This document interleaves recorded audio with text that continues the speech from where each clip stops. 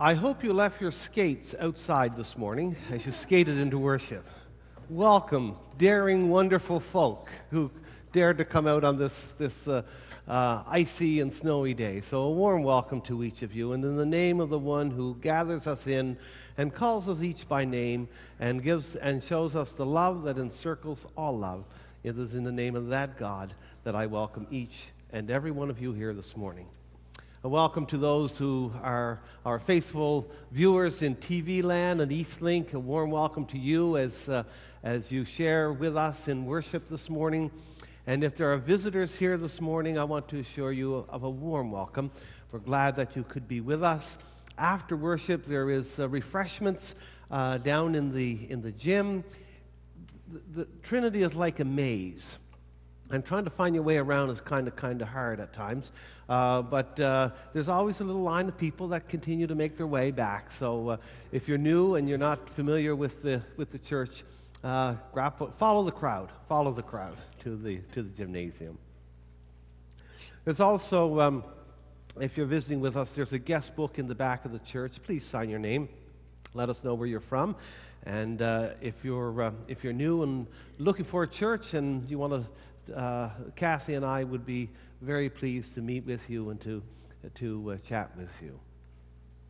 As we gather this day as community, we hold in our thoughts and in our prayers people who are experiencing loss, and we extend to Errol Andrews on the death of his sister Doreen this past week. So our thoughts are certainly with the Andrews family and Errol. Also to Florence Murray and her family on the death of her husband Howard. Florence and Howard were very much a part of this congregation for many, many years, and the funeral will take place this afternoon at 1 p.m. at Belvedere Funeral Home. Also sympathy is extended to Shirley Pollard on the death of her sister just yesterday, Dorothy Crosby. So to all those who are experiencing loss and death in their lives, our thoughts and our prayers go out to all. On a happier note, lots of birthdays. June must have been a pretty wild month, I think, to have so many birthdays. And Isabel Scott is today. She's celebrating. She was dancing around downstairs and singing and smiling. And I said, my gosh, Isabel, must be your birthday. Barb Diel is February 13th. Alice Pickett is celebrating on February 15th. And Judy Irwin down here is also celebrating on February 16th. And Elaine McDonald on February 17th. So there's going to be lots of partying up here and lots of celebrating. So happy birthday to each of you. And to those souls who keep your birthdays secret, happy birthday to you, whoever you are.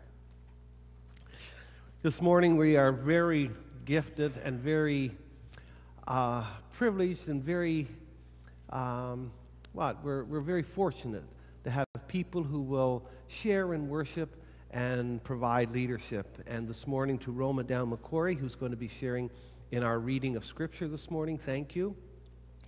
And Noah is our buddy there. He's lighting the candles, keeps the candles burning for us, so it's good to have Noah with us to light the candles this morning. Minute for Mission this morning. Thank you to Catherine Dewar for the Church and History Archives, and Val Down, who will be sharing with us the chair. She's the chair of the Affirm Committee as well. Our PowerPoint was created by Annika Kelly, and Mary Koppler-Smith is going to be our clicker this morning, so thank you. Next week, we will be celebrating an annual meeting of the church. We have that every year to look at the work we've done and those sorts of things, and to look at the year ahead. And there's a note in the bulletin regarding sandwiches and sweets and all that sort of stuff, because we can't have a meeting without a little bit of a snack, can we? And the storm date is the following week, the 25th. So please read that in your bulletin announcements.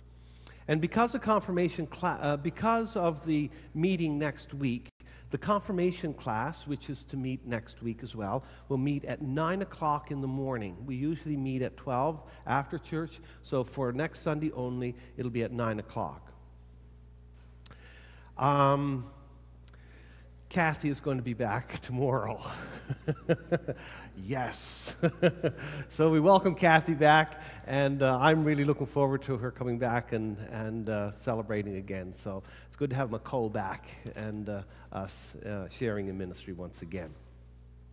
Mary Copper-Smith passed along this announcement. Today at 1 p.m. there will be a gathering, Justice for Colton Bushy, at the back of the Coles building on Richmond Street. The Council of Canadians and the PEI Aboriginal Student Association invite you to come and show your support and solidarity for Colton Bushy's family and all Indigenous people in Canada after the acquittal of Saskatchewan farmer Gerald Stanley on Friday. So that's a meeting today at 1 p.m., a gathering at the Coles building on Richmond Street. Norman, you're up.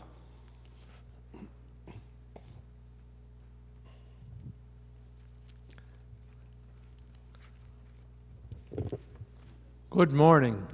Good morning. Now, I am in a pickle this morning, and I have to depend on you people to get me out of it. There's supposed to be a prime rib roast beef dinner here next Saturday at 5:30.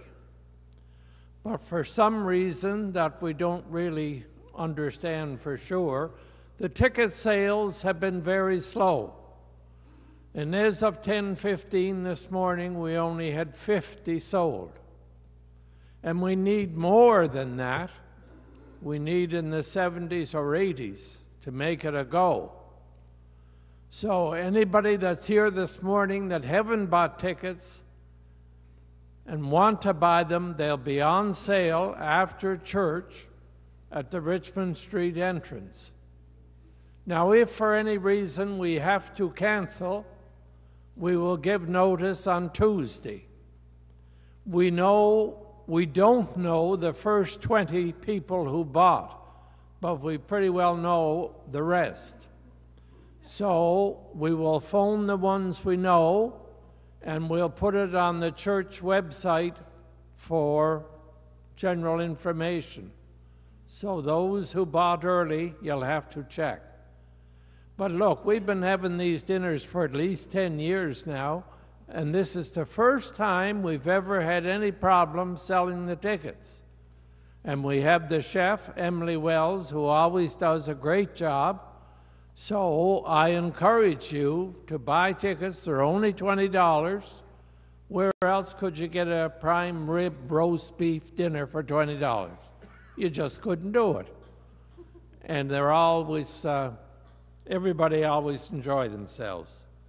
So please come to my rescue, because I don't want to be in a pickle too long.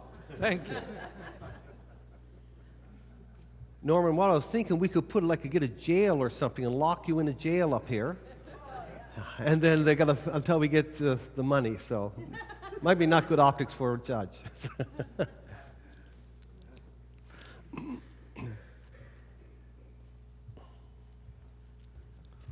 And good morning.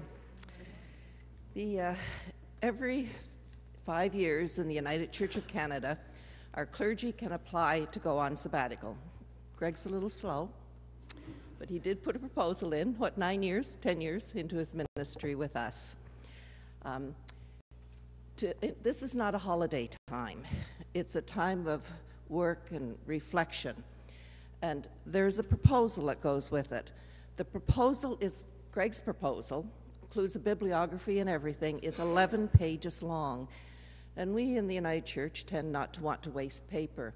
A paper copy is available, you just ask Ellen for it, but is also on the website. And so if you go on to trinityclifton.org, far right side of the home page, what's happening, under church news is the full proposal.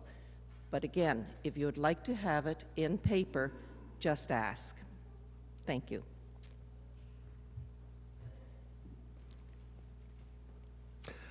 Noah, you can come light our candle for us.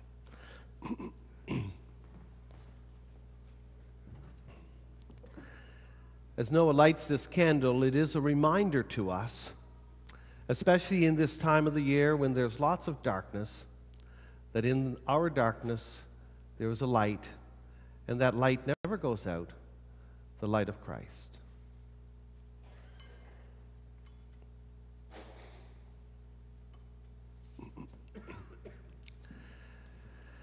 Let us take a few moments for quiet preparation for worship.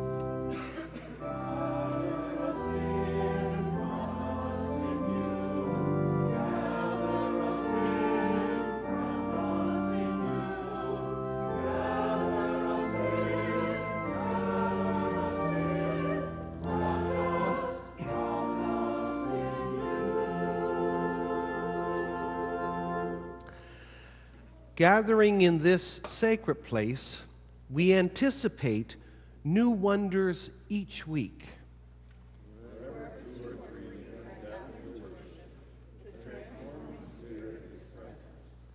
May our eyes witness the fantastic love and wondrous joy waiting to be revealed, even this day, even in this place.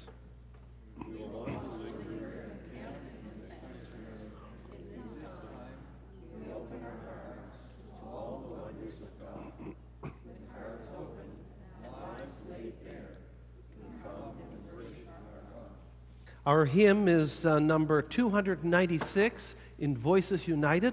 This is God's wondrous world. And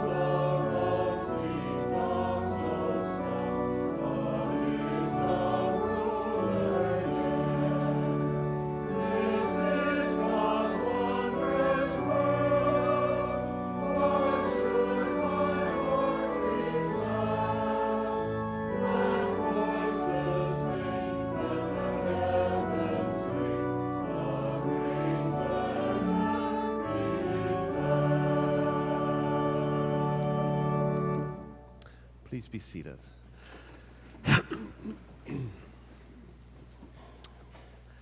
Let us gather our hearts and our minds and our thoughts. Let us pray. O Holy One, on the mountaintops and valley floors, you reveal to us the light of your love. Our hearts desire is to bask in your divine presence. With each encounter, we are changed, transformed, transfigured. Draw us nearer that we might receive a double portion of your Spirit.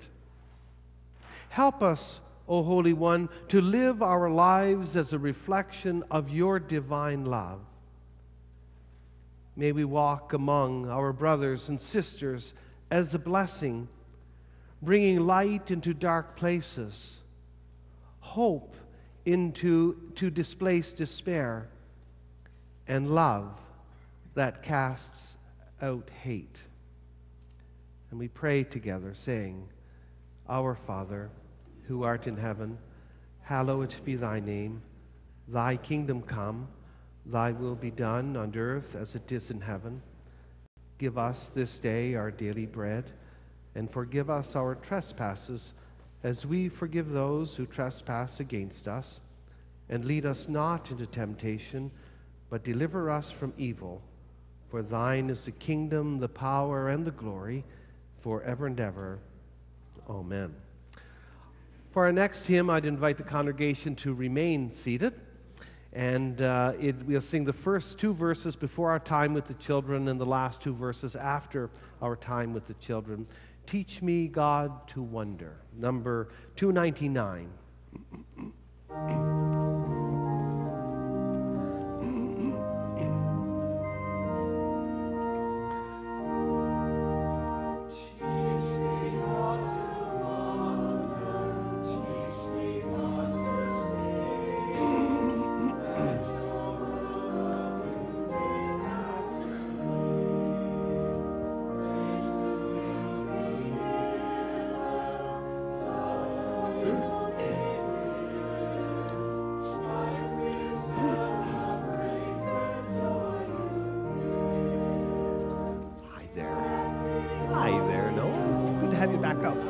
Doing? Good.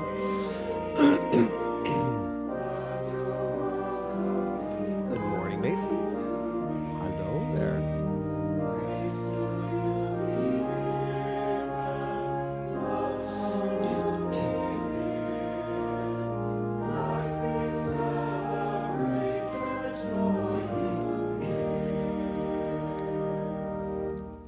I love that skippity-hoppity jump, walking. Could you do that for me again? Did you try that? I'm going to try that with you. Come on up and let's do that. How do we do that? You want to show us? There we go, there we go, there we go. Wow, I like that. You know, I think all the congregation should get up and do that. That would be really good. Thank you for doing that on the way up. That was great. Hi there. Excellent. That felt good. Did you? I feel a lot better now since doing that. Thank you for sharing that. Well, it's really good to see you this morning. Everybody full of energy this morning? You are. Look at that big smile. I love your smiles. Well. I have something here. I'm going to tell you a story first. It's a story that the big boys and girls are going to hear just a little later on. If you stay up and worship, you will hear it. Hi there. Come on up. So the big boys and girls are going to hear this story, and it's about Jesus and some of his friends. And they go up on a mountain, and something happens, the story goes. It's kind of a strange story. Jesus starts glowing and gets all bright and shiny and all that sort of stuff. Yeah, I know.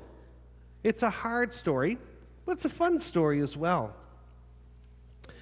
So, you know what we call this day, and you probably don't know what we call this particular Sunday. Transfiguration Sunday. Whoa, that's a big word, isn't it? That's a churchy word. Transfiguration Sunday. Can you say that? Transfiguration. Yeah, exactly.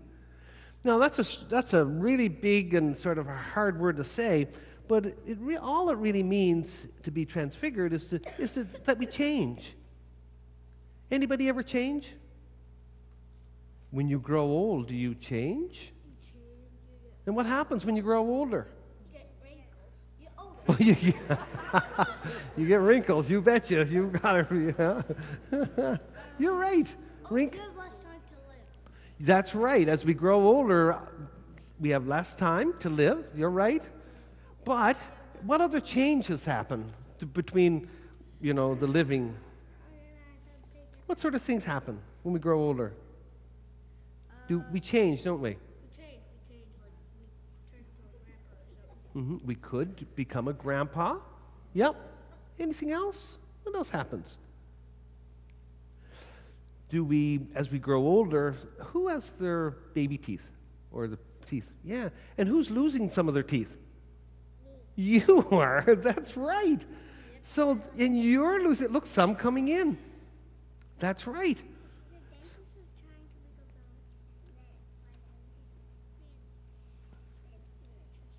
Oh, wow. So those are some changes that happen. Now, that's things that happen to us in our bodies. Now, I want to show you some pictures here. Who likes these things? What are they? Caterpillars. Do you like caterpillars? Yeah, You don't like caterpillars? You're smart. You gotta wait. You're jumping ahead of my story. Yeah. Look at that. So do they look? This is a pretty one. This is a pretty one, isn't it? Yeah. Notice how pretty they are? So, what about this here? Oh, oops. Oh, I jumped ahead here. What's this? That's a cocoon. A cocoon. So why would there be a cocoon? Where the caterpillars sleep. Okay, so who made the cocoon? The caterpillar maybe made a silken cocoon. Looks pretty cozy, doesn't it? That's why he has to get so fast. It's pretty small. And try to get it a little tight. And what's happening here? Butterfly. Oh, no, I don't think so. So there's transfiguration happening, or transformation, or there's change. It's changing. It is freaky. You betcha. Look at that. And what's happening here? Oh my God, that looks like This looks like fantasy. There we go. What do you think is happening here? Yeah? What do you think is happening? It's look here. And see all the colors? I think this pushing out of that cocoon. You bet you can see. And then, voila. Butterfly. Now that's pretty now. That's pretty, isn't it? From this person, or this little bug, Wait, to this bug. put them beside each other. That was nothing. So that's right. So what happened? Was there something? They changed. They changed. And you know what? You know what I was thinking? As we grow older, we change. We get taller. We get, our voice changes. We get new teeth. We get taller. Right? And so as we grow older, we do that. But you know what? As we learn about God, and as we learn about how God loves us and cares for us, we change here as well. We change inside. And when we see how God loves us, then we love each other like God. So we're going to be changing. We're all going to change. And when we think about God's love, we will always, yes. After church, you're going to Nana's to have my daddy's birthday. That's another change, birthdays, you betcha. So I've totally lost this story with you guys. So we'll have a prayer. Would you like to pray with me? Hi, God. Thank you for this day. Thank you for changes. And thank you for your love that helps change us to be kind to others. Talk to you later, God. Amen. Thank you so much. Anybody like those pictures? Would you like to take them down to school, Sunday school? Okay, you could take... I'll take the freaky cocoon. And we'll continue our singing. Freaky cocoon. You take... Take that one. Okay. I think there might be... Yeah, you can have this one. There we go.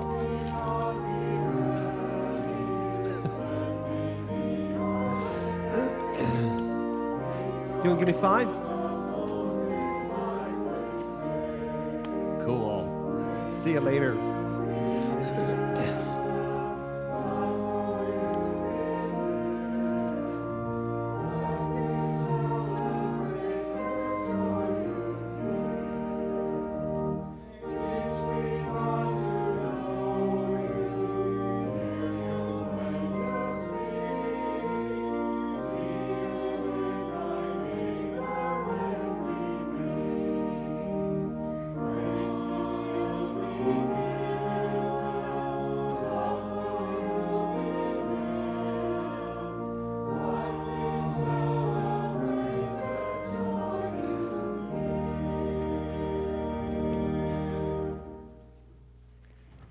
Our first reading this morning is 2 Kings, verses 1 to 12. Now when God was about to take Elijah up to heaven by a whirlwind, Elijah and Elisha were on their way to Gilgal. Elijah said to Elisha, "Stay here, for God has sent me as far as Bethel." But Elisha said, "As God lives, and as you yourself live, I will not leave you." So they went down to Bethel. The company of prophets who were in Bethel came out to see Elisha and said to him, "Do you know that today God will take your mentor away from you?" And he said, "Yes, I know. Keep silent." Elijah said to him, "Elisha, stay here, for God has sent me to Jericho." But he said, "As God lives, and as you yourself live, I will not leave you." So they came to Jericho. The company of prophets who were at Jericho drew near to Elisha and said to him, "Do you know that today God will take your mentor away from you?" And he answered, "Yes, I know. Be silent." Then Elijah said to him, "Stay here, for God has sent me to the Jordan." But he said, "As God lives, and as you yourself live, I will not leave you." So the two of them went on. 50 men of the company of prophets also went and stood at some distance from them as they were both standing by the Jordan. Then Elijah took his mantle and rolled it up and struck the water. The water was parted to the one side and then to the other, until the two of them crossed on dry ground. When they had crossed, Elijah said to Elisha, "Tell me what I may do for you before I am taken from you." Elisha said, "Please let me inherit a double share of your spirit." He responded, "You have asked a hard thing, yet if you see me as I'm being taken from you, it will be granted you. If not, it will not." As they continued walking and talking, a chariot of fire and horses of fire separated the two of them, and Elijah ascended in a whirlwind into heaven. Elisha kept watching and crying out, "Father, Father, the chariots of Israel and its horsemen." But when he could no longer see him, he grasped his own clothes and tore them in 2 pieces. Our second reading you'll find in Voices United. It's Psalm 50, verses 1 to 6. And maybe, Don, you could play the sung response for us, please.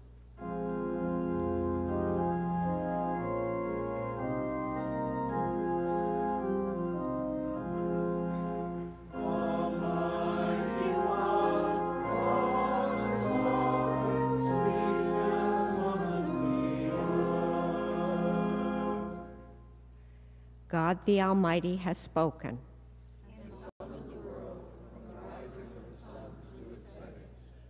God shines out from Zion, a city perfect in beauty.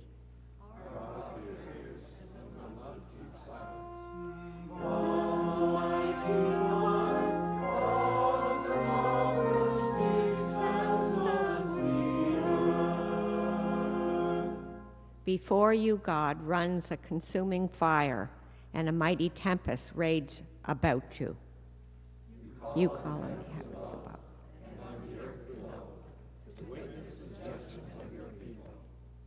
Gather my people before me, the people who made covenant with me by sacrifice.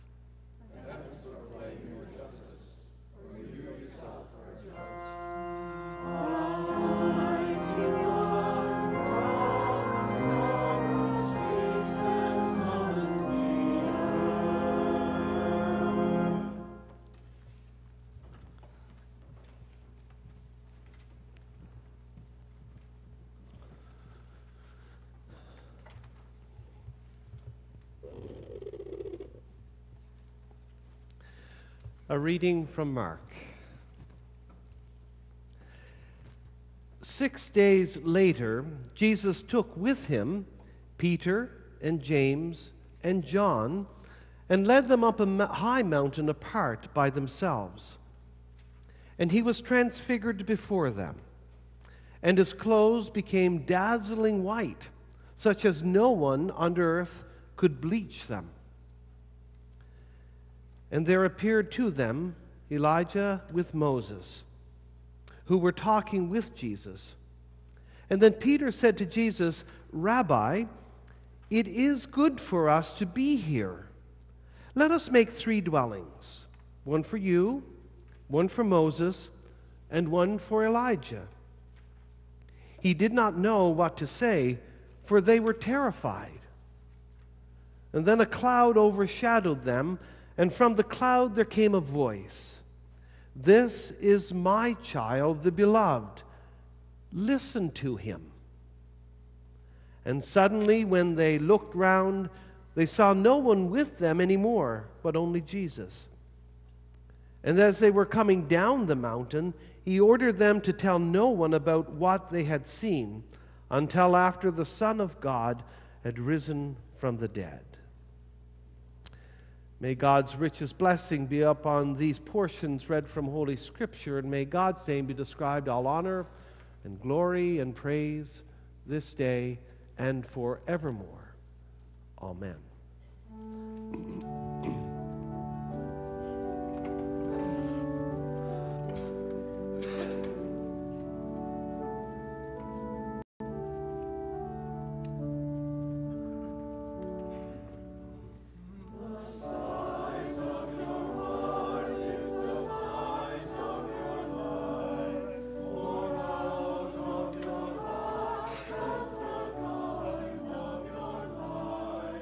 Away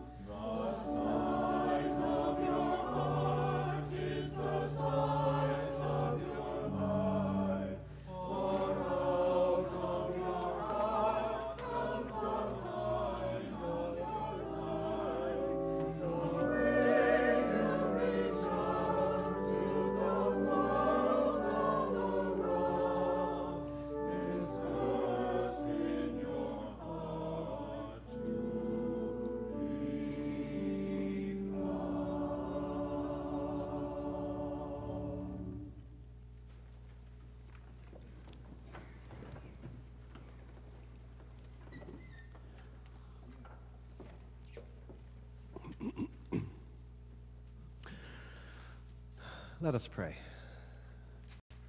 Gracious and Holy One, we bring this day who we are. We bring this day our thoughts and our fears. We bring this day our total person. We open ourselves to you. May the brief words that I am to speak, O God, may it find a place in our hearts and minds that you might take and mold. We ask, O God, that the words that I speak, thoughts in our hearts, in our whole lives, might be oriented towards your love and your care for all. Amen. If you've been around the church for any length of time, or if you're like me, I can only remember, and I sometimes can't even remember the sermon last week, even when I preach it. So, but if you've been around the church for any length of time, and you have really good memories, then you will note that every time as we move from Epiphany to Lent, we have Transfiguration Sunday. And we have the story that I shared with you from the Gospels. Each year, it is like a bridge as we go from Epiphany to Lent. And this story is repeated often.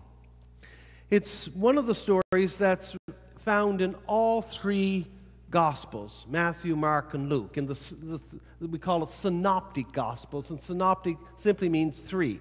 So in the three Gospels, we have this common story, albeit some more embellished than others. Now, I think you will agree with me, it's a bit of a crazy story, don't you think? It's not something we see very often, those sorts of things happening. I've never ever seen it. And it's even crazier when the preacher has to go and wrestle with the story and sort of talk intelligibly about what's happening. My temptation, like many preachers, is to try and explain the story, to get into it and to really explain what's going on.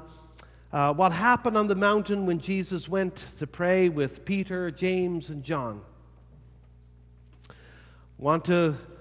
Could be looking at why Jesus' clothes became dazzling white.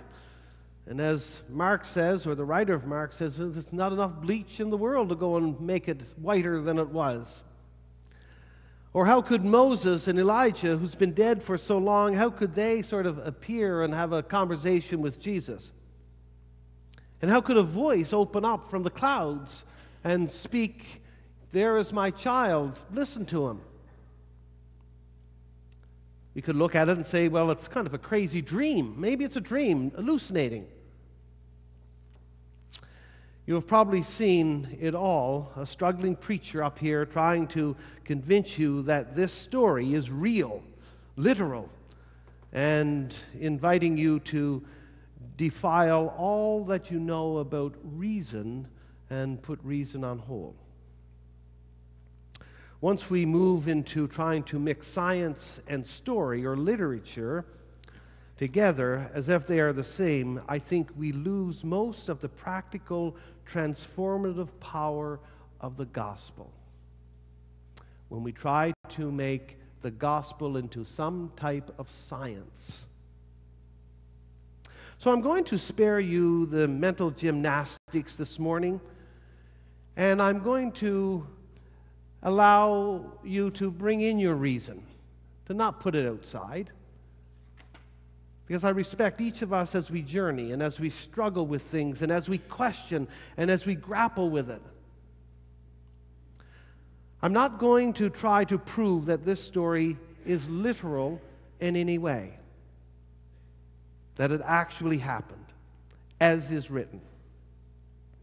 I'm going to treat the story like Harry Potter's, or the author of Harry Potter, seeing it as a story, but with some learning that we can take away and that we can be a transforming force within our world against all those things and all those forces that would limit God's love and care for all people.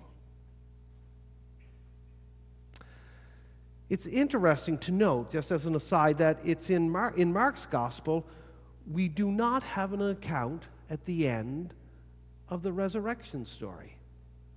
It's not there. There's no account of the resurrection. Nothing. So some scholars have suggested that the story that was read, the Transfiguration story, is really Mark's resurrection story. Transfiguration literally means to change figure or form.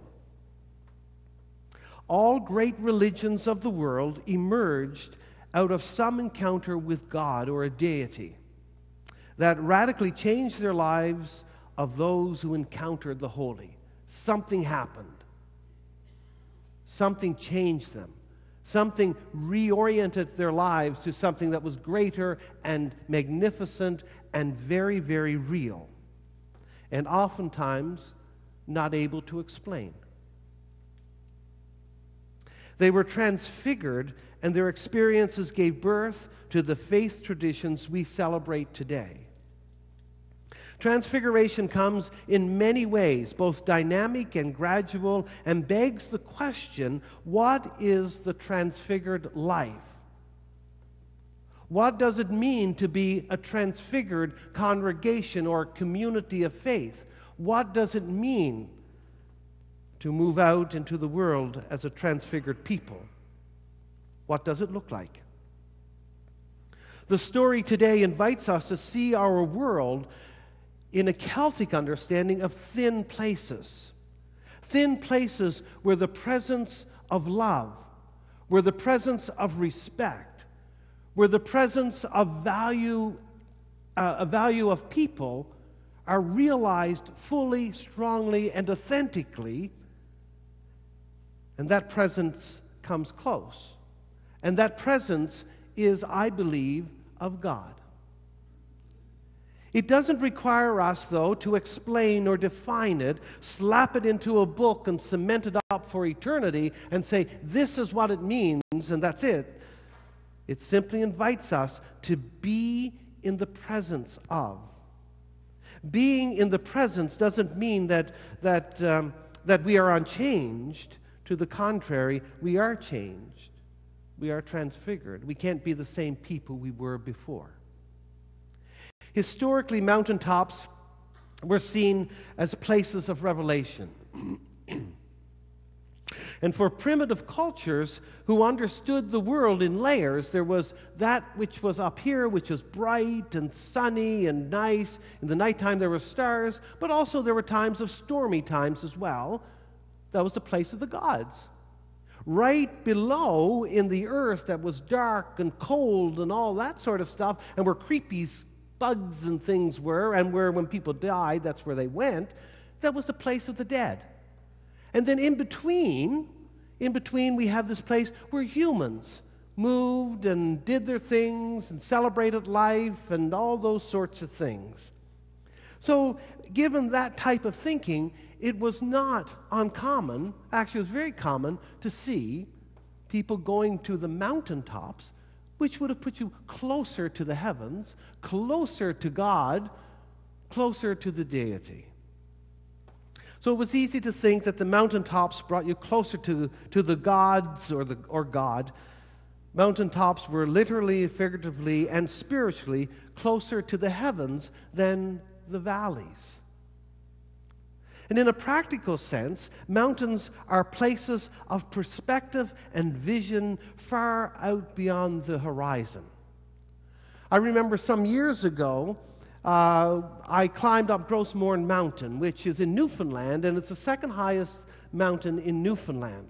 Many years ago. I don't know if I could do it now, but I can still remember climbing up the face of that, going up that mountain, and stopping as I went up and taking a break and a breath, and looking out over all that was out beyond, looking out over the sea, the other valleys, and all that sort of stuff, and continued to climb up until we got up at the summit of that mountain and looked out over all as far as the eye could see. It was beautiful. It gave a whole different perspective of what was lying out there. It gave a different view of the land, a different perspective, a different vision. From the mountaintop, you can see further and know more about what is around you.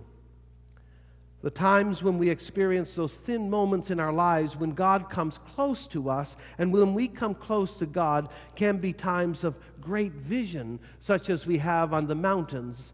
Those close moments of that experience of the holy, and being able to look beyond ourselves and see a world that's different, or a world that could be, or a kingdom of which Jesus spoke. Mountaintop experiences. And it seems to me that the story of Jesus' transfiguration, whatever happened there, speaks more about us and our journey than about Jesus' journey. It invites us to examine our stories, our visions, our encounters with God. The story invites us to look for more in ourselves, to look for more in our world.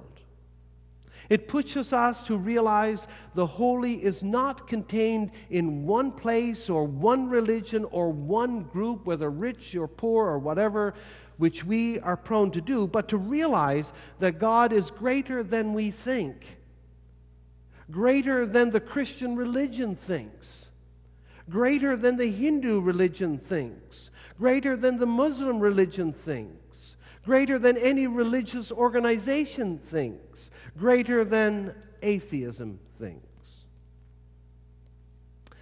As great religions of the world emerge out of some encounter with God that radically changed their lives, it is the encounters of God in our lives, in our church, that will move us out to be a transformative presence in the world.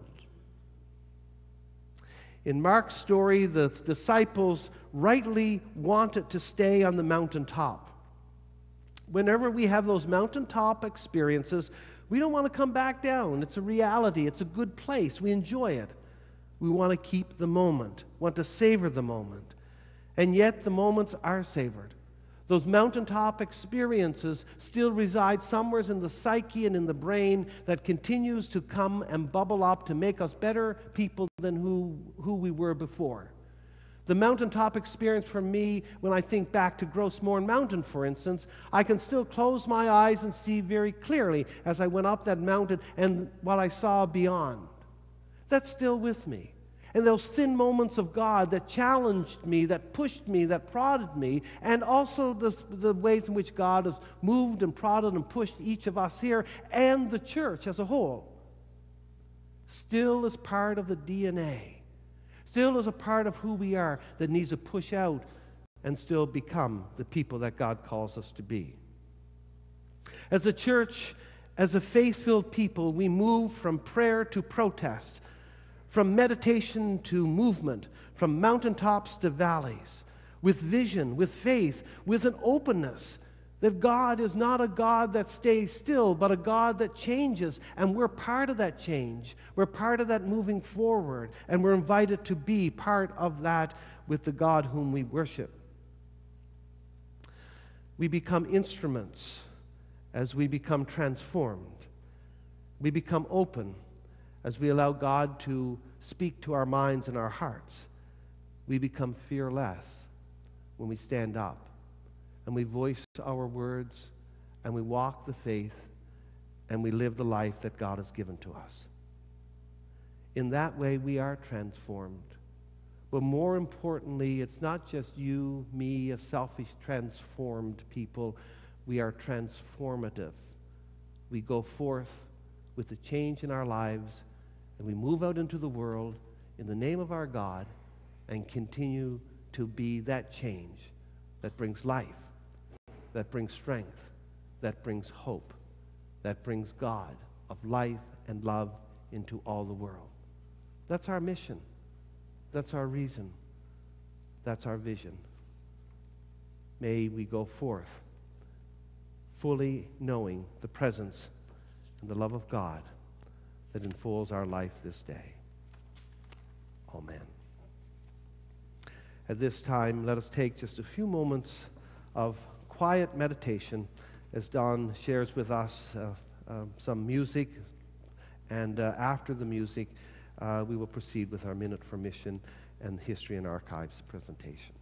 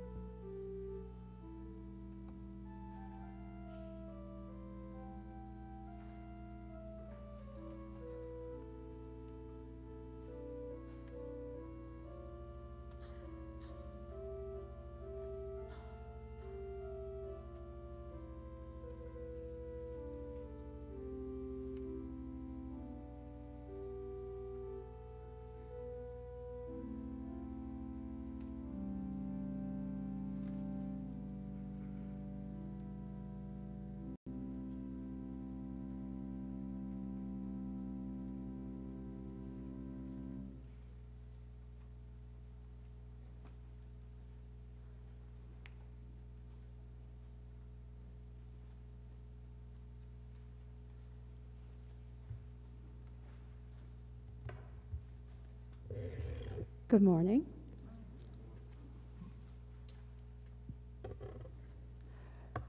The mandate, I'll introduce myself. I'm Catherine Dewar, Chair of the History and Archives Committee. Can everybody hear me? Okay. The mandate of the History and Archives Committee is twofold. Number one is to manage the organization, preservation, and proper distribution of the contents of the Trinity United Church Archives according to the United Church guidelines.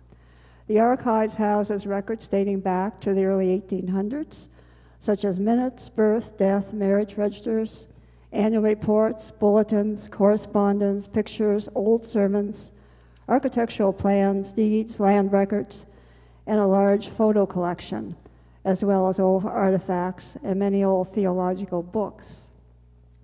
Now, the organization of the archives was done by Kelty McPhail, who has a master's in library science, and she was hired with funds external to our church budget.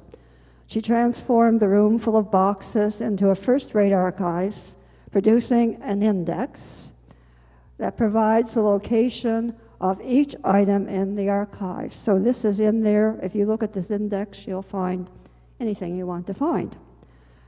Now, in terms of preservation, in conjunction with UPEI, a digitized project was carried out. Hard copies of all our old records were made. A digital version was uploaded to the website, and 37 volumes of old beautifully bound leather volumes were transferred to the Maritime Conference. In terms of distribution, other documents are transferred to the Maritime Conference archives on a regular basis, such as bulletins, minutes, reports, etc. We also function as a resource to the clergy, to committees, the congregation, and to the public at large. Now, we also have an historical mandate, and that is to increase the knowledge of the church history to the congregation and to the public in general. In terms, we do research and promotion. Research on the church history has been done by Reg Porter, Nathan Mayer, Kelty McPhail, and Catherine Dewar. A research source for tour guides has been produced. Reg Porter published a booklet on the stained glass windows of the church. Some of you have that. Catherine Dewar and Kelty McPhail inventoried and photographed all the artifacts, the memorial artifacts in the church, and we produced a booklet that looked like this. It's available for anybody to see. And Catherine Dewar published an article in the Beacon magazine on the church. Reg Porter has just completed 4 book chapters, which can be used in a history if and when the church history gets produced. Assisted, and we also assist in special projects that get advertised in the press. So that is our History and Archives mandate. And I'll call on Valerie now.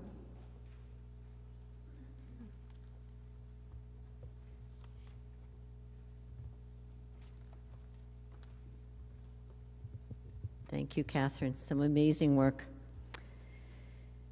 Trinity Clifton became pastoral charge voted to become an affirming ministry on the 6th of December 2015, the first affirming ministry on PEI.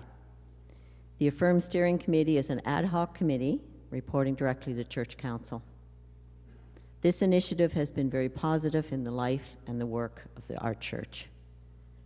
Committee members are myself, June Jenkins Sanderson, Jane Farquharson, Reverend Ian McLean, and Caradwin Campbell. Book club facilitators are Bev Bishop and Monica McDonald. A more complete outline of our work is included in the annual report, but today I'd like to briefly highlight a few of the visible things in the committee's action plan this past year. The Affirm United logo appears on all signage. Signage was coordinated with the Communications and Property Committees for the new gender-neutral washrooms. The book club meets 3 times a year to explore social justice issues through reading and dialogue. On June 25th, we celebrated diversity in our worship service in conjunction with the Diversity Multicultural Festival. We've hosted a supper club speaker on the use of language and how it affects diversity. And for the second year, Trinity Clifton has hosted the PEI Pride Week service, and Trinity's banner was carried by congregation members in the Pride Parade. Don Scott, Chair of Outreach, received a recognition citation and pin from MP Sean Casey for his work with the firm for promoting diversity and inclusion in the community. Do we have the vision statement? Do you have the, no. Okay, I'd like to read the vision statement that was created and adopted by this congregation on the 24th of May 2016. We, the Trinity Clifton Christian family, believe that God has blessed us with diversity, including diversity in sexual orientation, gender identity, race, age, ability, and faith. We believe that Jesus challenged boundaries by reaching out to all people, welcoming and honoring all in their uniqueness. We publicly declare our commitment to openness, growth, action, and education, honoring diversity and challenging injustice in solidarity with those who experience discrimination. We offer our resources and talents with open hands and hearts in love and service to all as we work for reconciliation and justice locally, regionally, and globally. Thank you. I'll give it back to Catherine.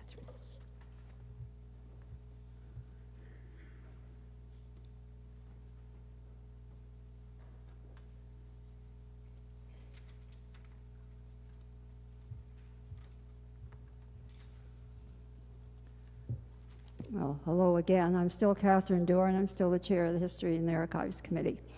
And with me is Emily Bryant, who is our very great secretary, and she's going to assist me. In the spirit of honoring the soul of the church and Heritage Week, the History and Archives Committee has 3 announcements to make. And I'm going to turn the mic over to Emily for the first one.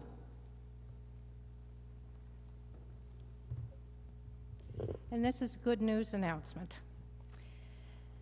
The History and Archives Committee decided that we would reach for ways to recognize Trinity United Church by submitting a nomination to the Honoring Our Heritage program that has been launched by the National United Church of Canada Archives Committee.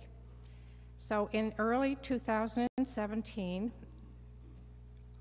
as it was the 150th birthday of our nation, Canada, we nominated the historic Trinity United Church using the significant fact that this magnificent structure was there when the Fathers of Confederation met in Charlottetown for the first meeting that ended up being being a nation. So it took a while, but on December the 6th, our nomination was honored, and on the website from the United Church of Canada Archives, you will find the write-up and a picture of Trinity United Church. We have requested a tangible recognition so that everyone can see it, but we haven't received that, and at this point, it's only an online presence. Callista has linked the website with this article to the Trinity's website so that it's easy for people to find it when they're looking for it online. To date, in this new program, there have been only a few nominations, and most of them have been from people. There is the first Methodist church that has been honored there at Bales in Ontario. But Trinity United Church is the first church to be recognized through this heritage program, and we think that's pretty special. Thank you, Emily. The second announcement I have to make is today we're unveiling a historical picture gallery. We think it's fitting to do it in Heritage Month on PEI.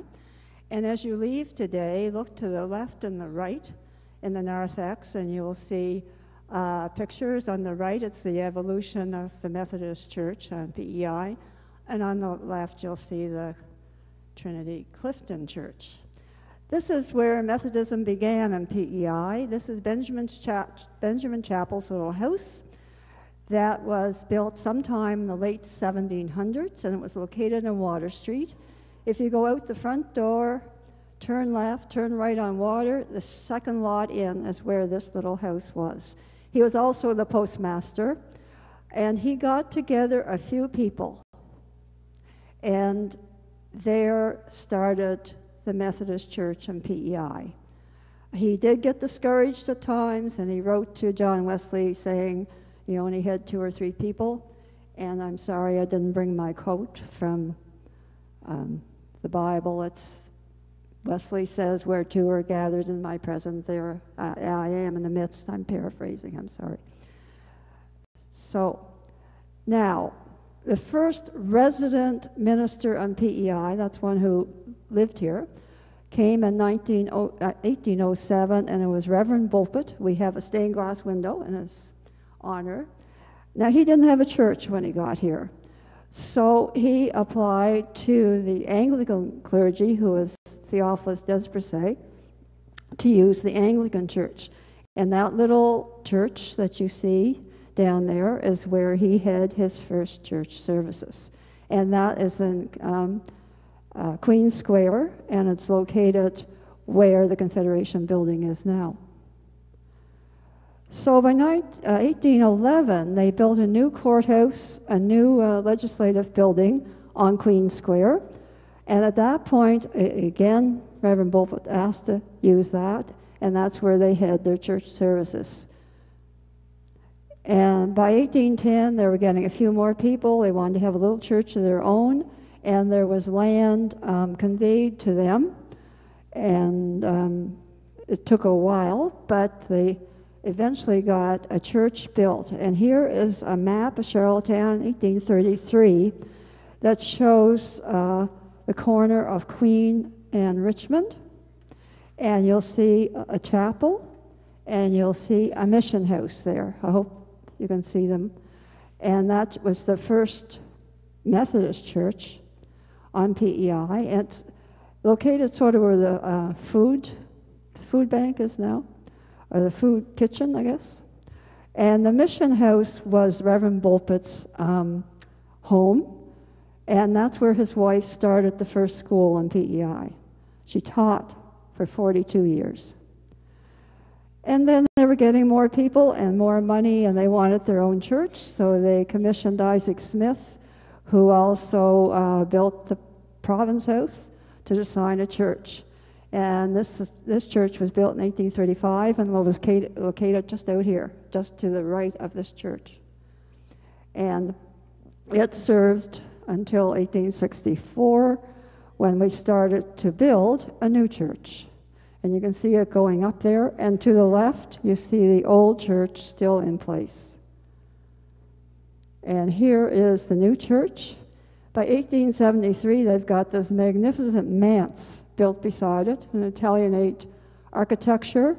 The building that most resembles it today in Charlottetown is the Bishop's Palace, next to the Basilica.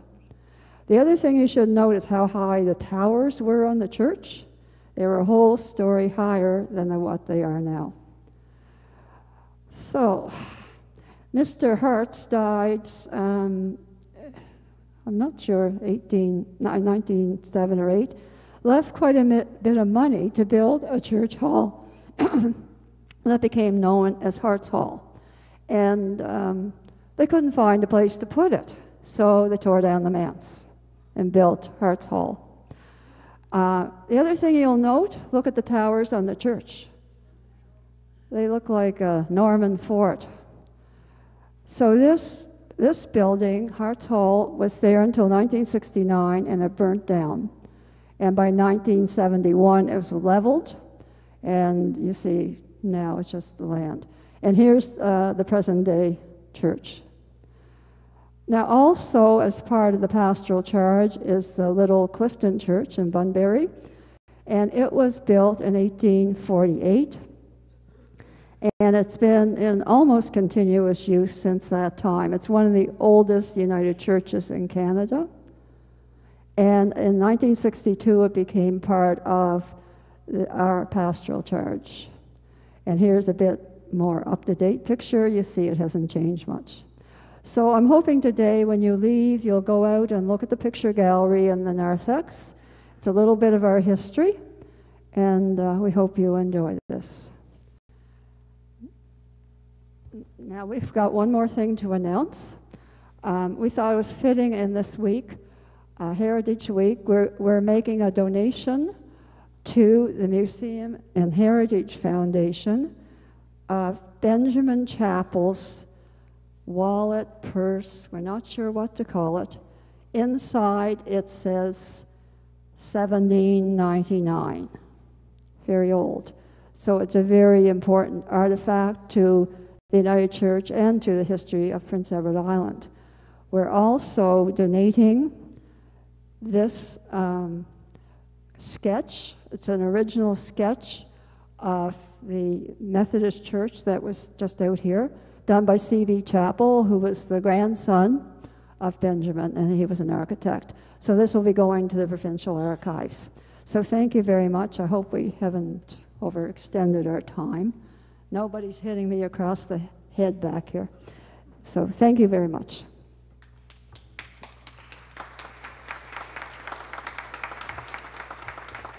And by the way, we'll take the artifacts to coffee and conversation if you want to have a closer look at them. And I also want to thank Mario Ceruni, sitting in the front row, who installed all those pictures at in the narthex of the church. Done very professionally and exacting, I can tell you very much. Thank you, Mario.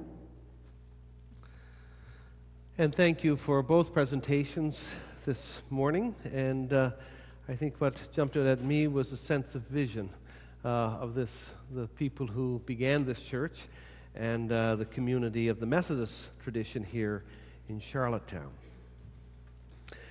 Peter offered to build a tabernacle on the mountain with Jesus, but God does not dwell in houses made with human hands. Let us offer ourselves in service to all. Let us offer our sacrifices to build community, bring peace, and to be a double blessing to those in need throughout the world. We give as we are able. We give as we are called. Your morning offering will now be received.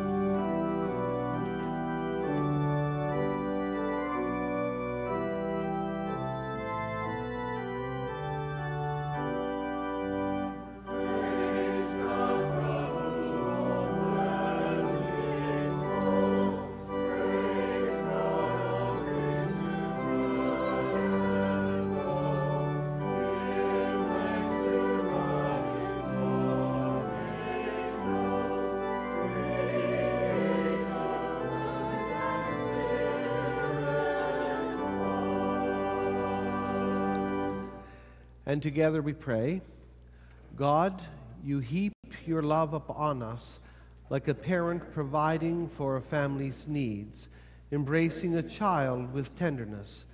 Give us enough trust to live secure in your love and to share it freely with others in open-handed confidence that your love will never run out. Amen. Thank you. Please be seated. Let us pray. Visionary God who leads us into places we would not normally go. O visionary God who gives to us new visions, gives to us a sense of purpose, gives to us a sense of justice, gives to us a voice to speak against the injustices that are present today. Oh God, there are many places where your voices need to be heard. Today we hold up the voices, O God, of your Spirit, the Creator, that needs to be heard within Canada, within the world, in relationships with our First Nations people, our Aboriginal people, with our voices who stand with our GBLTQ community, our voices, O God, who speak out for justice against the unlavished amount of war happening and the money's going to support such things while people in nations suffer and die. Where poverty in first world nations exists. Give us a voice, O God, to speak loudly. Give us a vision as a church and as a community to speak strongly and speak in your name against such injustice. Let us get angry. Let us get upset. Let us march for what is right. We know, O God, you who are always with us. You are the one who gives us strength and hope and life. And you are the one who wills that for all people. Help us, O God, go forth from here to be your feet and your hands, a word of hope for the hopeless. We ask it in Jesus' name. Amen. Our concluding hymn is number 150 in more voices, Spirit God, Be Our Breath.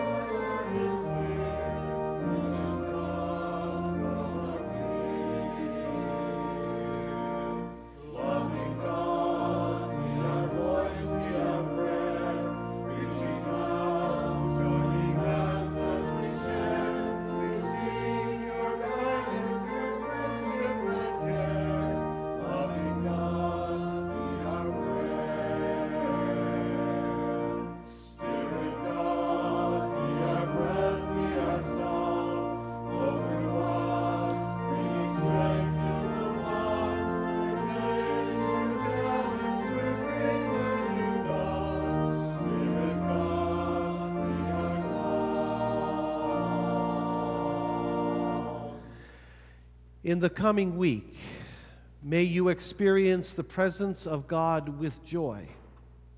May the holy cloud comfort you. May the divine voice encourage you. May the power of the Spirit transform you, transform us, transform our world. Go forth in peace. Go forth in the name of our God. Amen.